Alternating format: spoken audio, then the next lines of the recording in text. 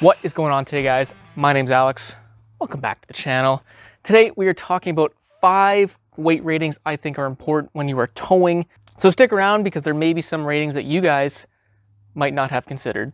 Number 1 is the actual tow rating of the truck or the vehicle. Now that may seem obvious, but there usually is a little bit more to it. So for example, we'll use a 2022 Ram 1500. Now a simple Google search would reveal that the max tow rating of that truck would be 12,750 pounds. However, it's not that simple. In order to get that max tow rating, your truck needs to be configured in a very specific manner, including what engine you have, what transmission you have, what kind of gearing are in the truck, how big the box is, whether or not you have a crew cab, and all kinds of fun stuff. And for our example, in order to get that 12,750 pounds of max towing ability, the truck has to be configured like this.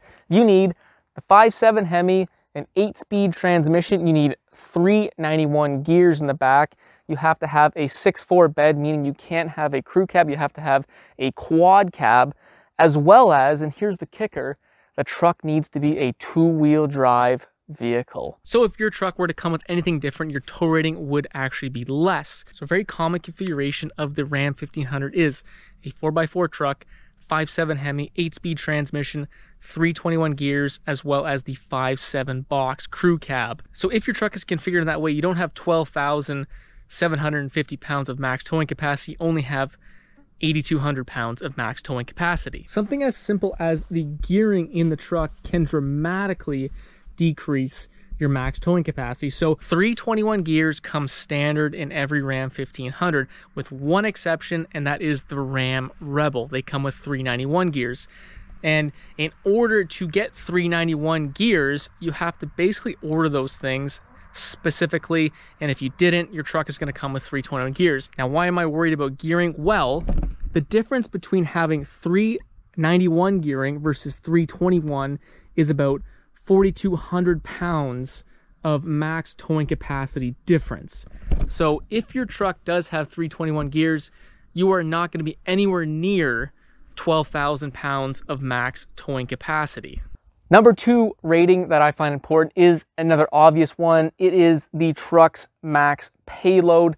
Now, like your truck's max towing numbers, the payload is often going to be advertised as the absolute max number for a specific truck. And in order to get to that max number, once again, you need a very specific configuration of truck. Now, sticking with our example with a Ram 1500, Ram claims that that truck is going to have a max payload of about 2,300 pounds.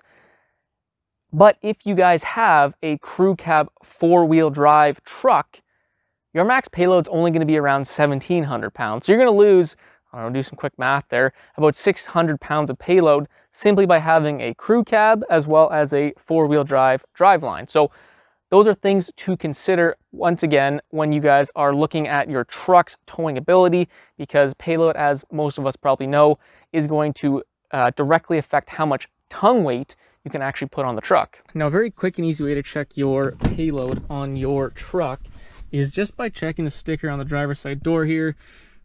Mine is 1,483 pounds, so just under 1,500 pounds. Every truck will have the sticker here. Now, when it comes to getting an official towing number for your truck, usually what you have to do is go online and go through some charts. I'll put a link down below to the Ram charts there, and you guys can go through, and it has every configuration of truck. All right, maybe getting into some less common ratings here. Get that out of the way. So this receiver here, this is a Class 5 receiver. It's a 2.5-inch receiver. This has a tow rating as well as a tongue weight rating all on its own. Now, my old Ram 1500 was a 2017 Ram 1500, and it had a Class 4 receiver with a max tongue weight of 600 pounds as well as a max towing ability of 600 pounds. Now, that may seem very low because that truck did have a max tow rating of 8,000 pounds. Now, what they don't tell you at the dealership is that in order to get to that 8,000 pounds safely is you need a weight distributing hitch. You simply can't put a standard hitch in this receiver in order to get to that 8,000 pounds. And it's the same for a 2022 Ram 1500. In order to get to that max 12,750 pounds, you need a weight distributing hitch in that receiver. If you don't, technically you're going to be overloading this receiver here. Now, luckily with the Power Wagon, you get that Class 5 hitch like I mentioned earlier, and this has a max tongue weight of 1,000 pounds and a max towing capacity of 10,000 pounds without a weight distributing hitch, which is very nice to have. So we'll throw this thing back in here. Now, like the receiver, the hitch itself has a weight rating also, both for tongue weight as well as max towing capacity. Now, the first time I ever towed was with a 96 Chevrolet truck, wonderful truck, and I towed with a rusty old hitch. Who knows how much it was rated for, but I really wasn't towing that much weight anyways. But it is a good thing to know that these also have a weight rating. So this hitch right here has a max towing capacity of 13,000 pounds, as well as a max tongue weight of 1,300 pounds, which is really nice to have with the bumper pull. It's pretty high numbers. But what I have noticed in the past with my old truck, with just the Class 4 receiver, is that the 2-inch hitches tend to be rated anywhere from like 6,000 to 7,000 pounds with any kind of drop on them. And then if you want to go higher than that, you really have to kind of spend the money to get a weight distributing hitch or something a little bit more beefier, perhaps even forged. So it is something to look out for if you guys have a Class 4 hitch on your Ram 1500s. If you're going to be towing a lot of weight off the bumper here, make sure that your hitch is rated for it. Again, last thing you want is for anything to fail. Now lastly guys, number 5, and this may be obvious to most people, is the actual ball itself. Has its own rating, and it's nice because it's actually stamped right into it, if you guys can see that. I wish they would do that with the hitch as well as the receiver, because like I mentioned with that first truck I owned, that hitch I had was just a rusty thing, and who knows what it was rated for. But if it was at least stamped in, you could see what it was rated for. Anyway, so each ball has its own weight rating. There are also different sizes of balls, and usually as you go up in size, there's more weight ratings, but each ball still has its own weight rating. For example, this is a 2 5/16 ball rated for 14,000 pounds, and this ball right here is only rated for 6,000 pounds. Now, these are both 2 16th balls, but there's a huge difference in the weight rating. So always pay attention to that. Just because you go up in size in the ball doesn't necessarily mean that your tow rating is going to be the same across the size of the ball. Now that we have both hitches out, this is a 2-inch hitch here, and this is a 2.5-inch hitch. You guys can see the size difference. It's quite overwhelming, actually. And so this is what would slide into your Class 4 hitch on your Ram 1500.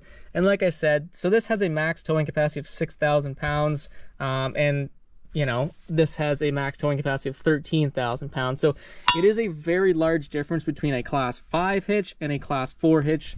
Thankfully, the Power Wagon has a Class 5 hitch, so I really didn't need to worry too much about finding the right hitches because it seems like they're just rated so high to begin with. So those are the 5 weight ratings when I'm towing that I usually take into great consideration. Now, there are some other weight ratings that could come into play. First and foremost is obviously your trailer weight.